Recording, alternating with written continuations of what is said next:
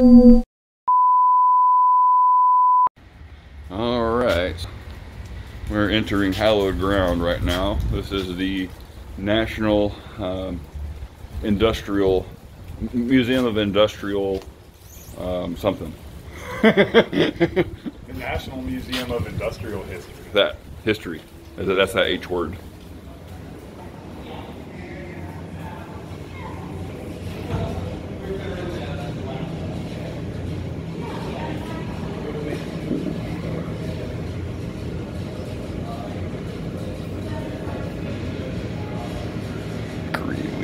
Good morning.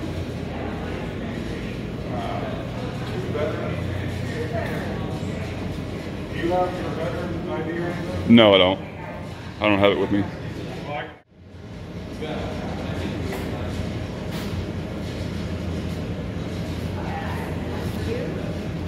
Monster gantry crane. Look at this monster.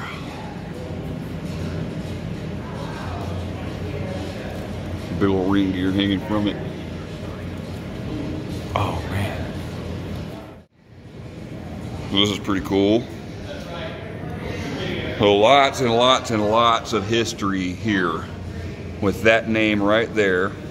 Do some research on Andrew Carnegie Steel, and his right-hand man, Mr. Frick, about the labor strike and what happened and what unfolded due to this man right here.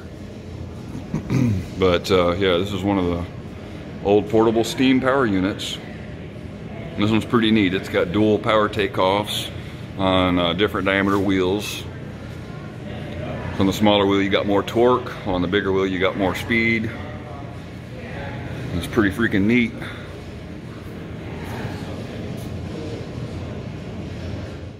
Because they were able to chill it. Yeah. Oh my God. So I didn't start the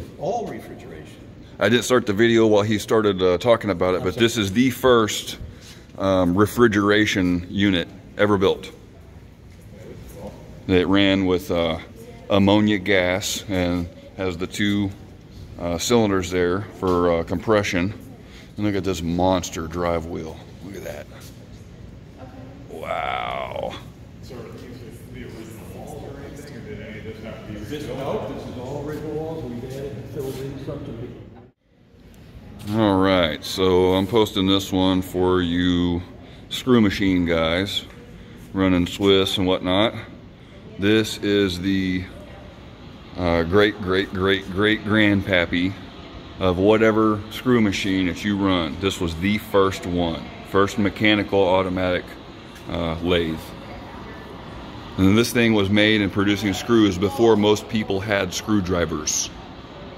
So this is the drive side of this contraption, which again, this is the first ever refrigeration unit.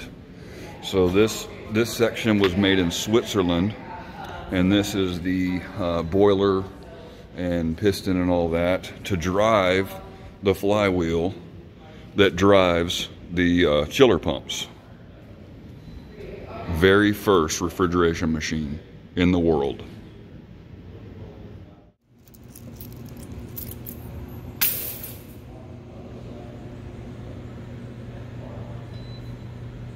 Wow.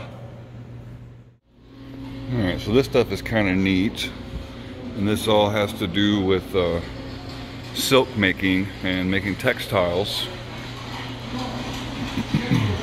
And the situation with this was apparently this all used to happen in New Jersey, and then immediately once the child labor laws kicked in New Jersey, that all moved here because there were no child labor laws at the time, and it was much more cost effective to employ children to run these textiles machines than to pay a grown adult. Thread machine.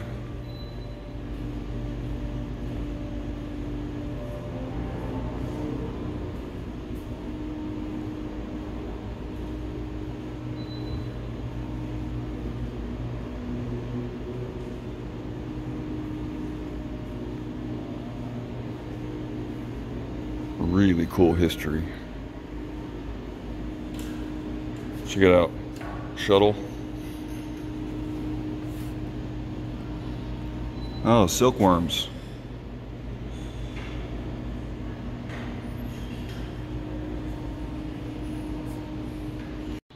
Alright, so I'm gonna do a one-shot walk around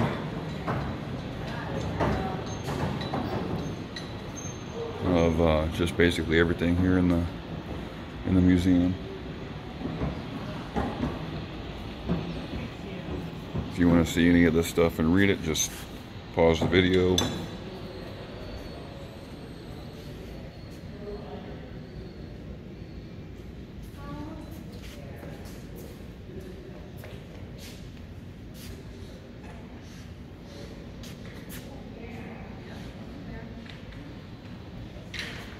Yep. Typical machinist station.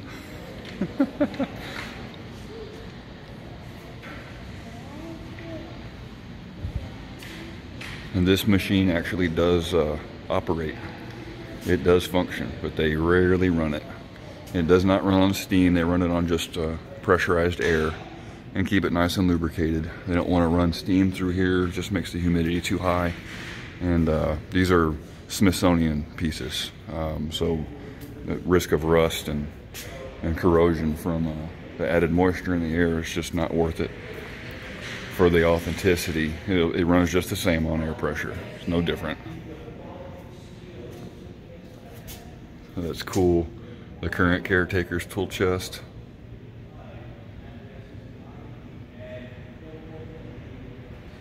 If you're seeing this video, you're a keeper of history, sir.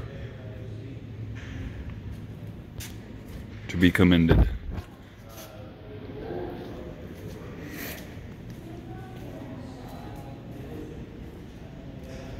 And I gotta say, I very much envy your job. First gasoline engine.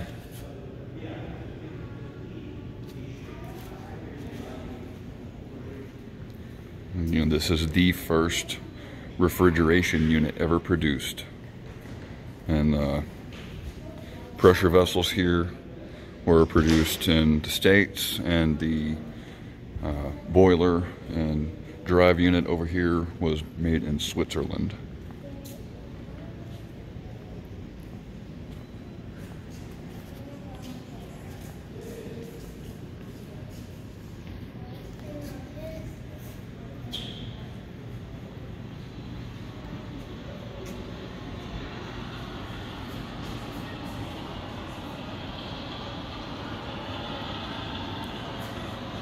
Line drive unit.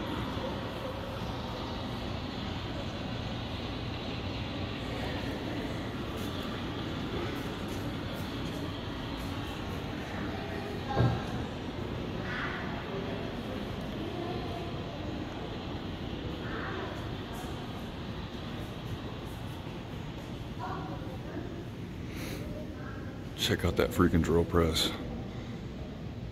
Look at that Z travel. Isn't that nuts? All driven from a leather belt. Radial arm drill press. Little monster. Look at the swing on that thing.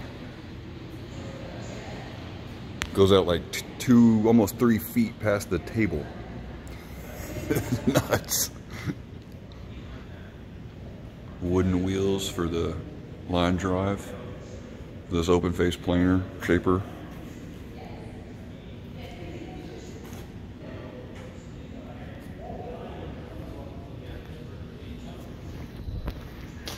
Little boiler unit. Cut open so you can see inside it. And this is a coal unit.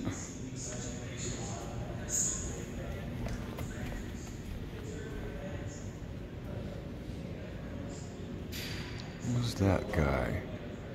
He's got some scorching going on. What is that guy?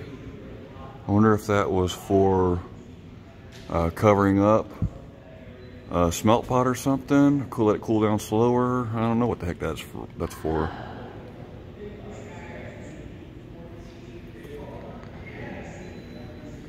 pig iron coke plant.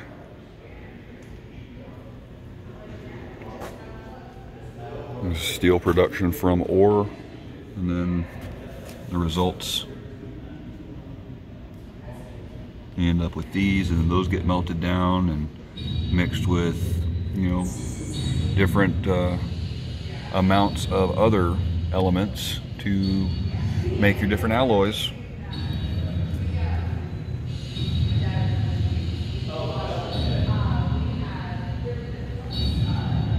To scale, big freaking forge pot,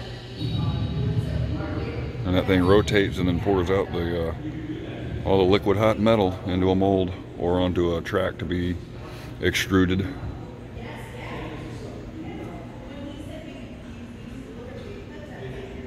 Pretty cool hand crank rotary mill, rolling mill.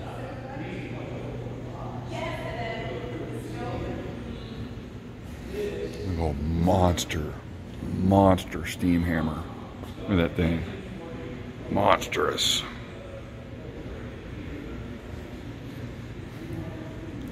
Homer's wishing well.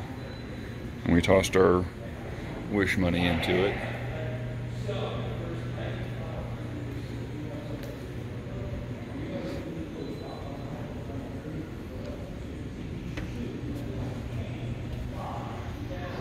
Real quick down here. Look at that. Steam locomotive print. It's a rough print, but that's still pretty cool. You see that? Yeah. You know, the evolution of train rail, wrought iron to cast iron to steel.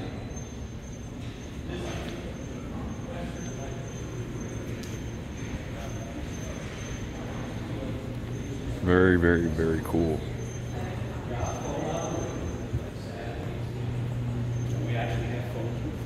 Yes, and my grandma had a. That's just mind blowing. Look at this. That's what, 6 inches? 6 inches thick, and this is armor. This is hardened armor. That shell punched through it.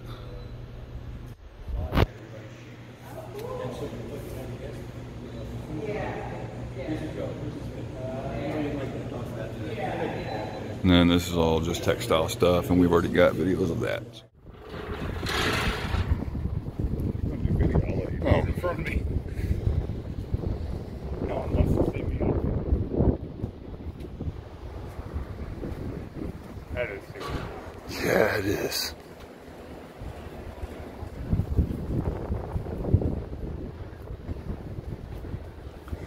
Just a monstrous facility here.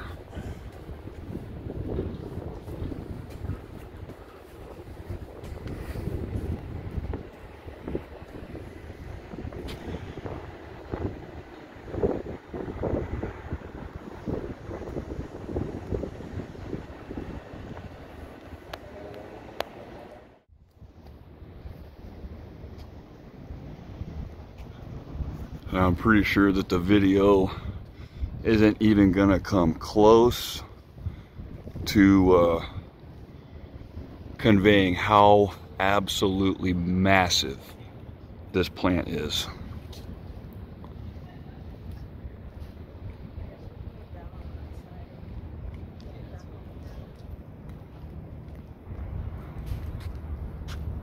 Check that out.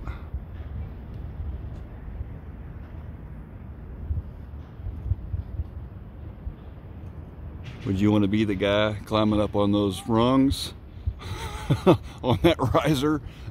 Jesus.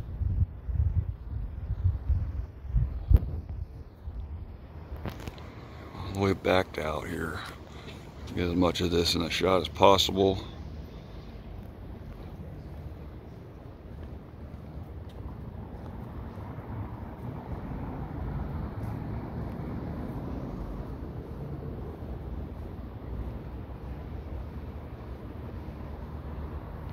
Big blower.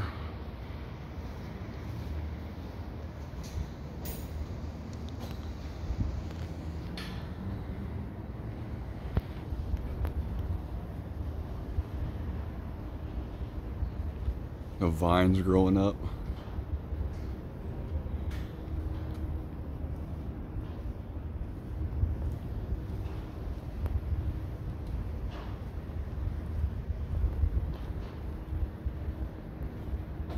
Oh wow.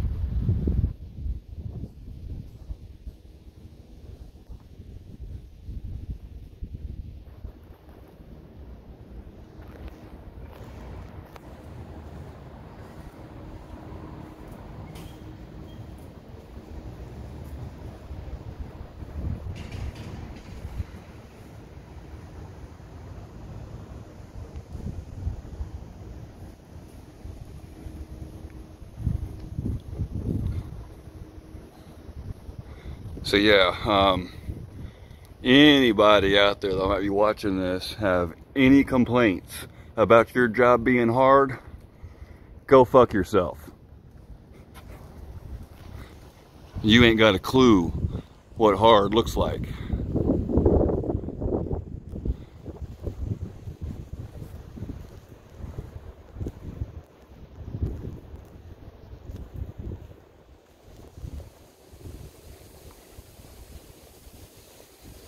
Check it out, hit the section with like OSPO, I guess to keep it from rusting and dropping bits of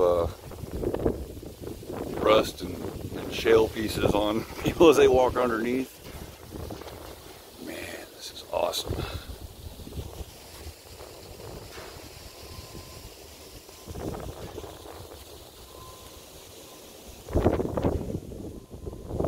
Big old wasp nest. Yep, big old wasp nest in there.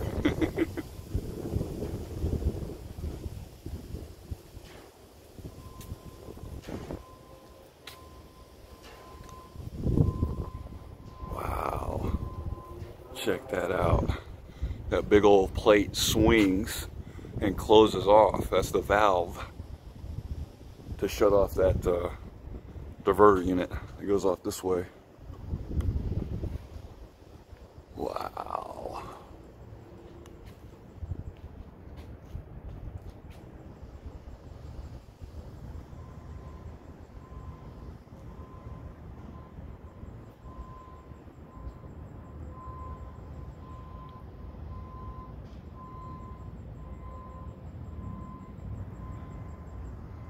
And again, I mean, this video is not going to do justice to scale as to what you're looking at here.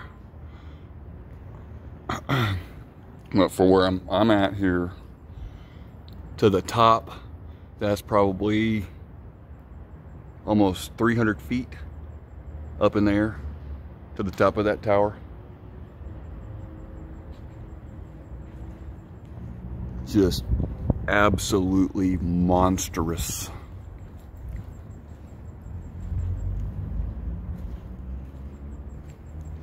Dude, look at that valve.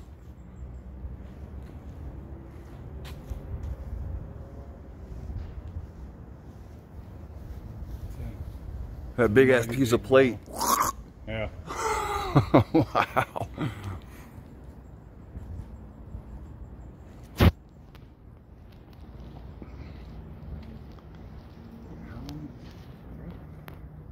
It's a huge facility.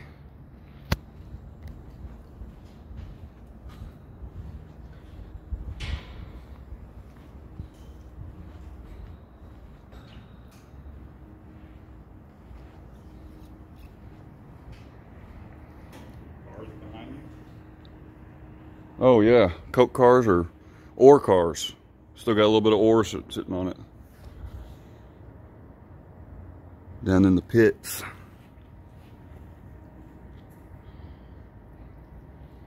Wow.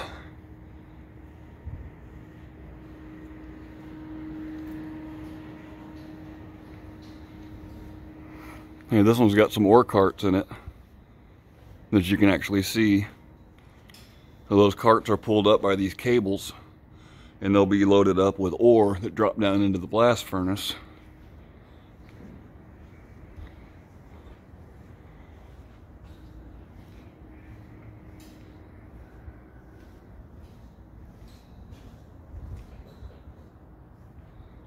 Wow.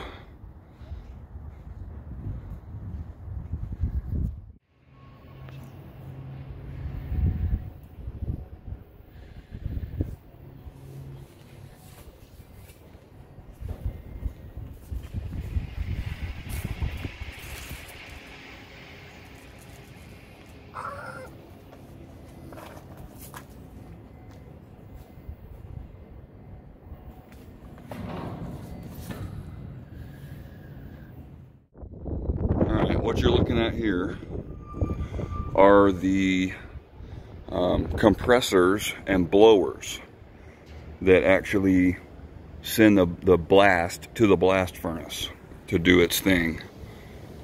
You see how we're 50 feet, 75 feet from this monster. So again, this just does not do justice to the size of these machines. And just look at them stacked up.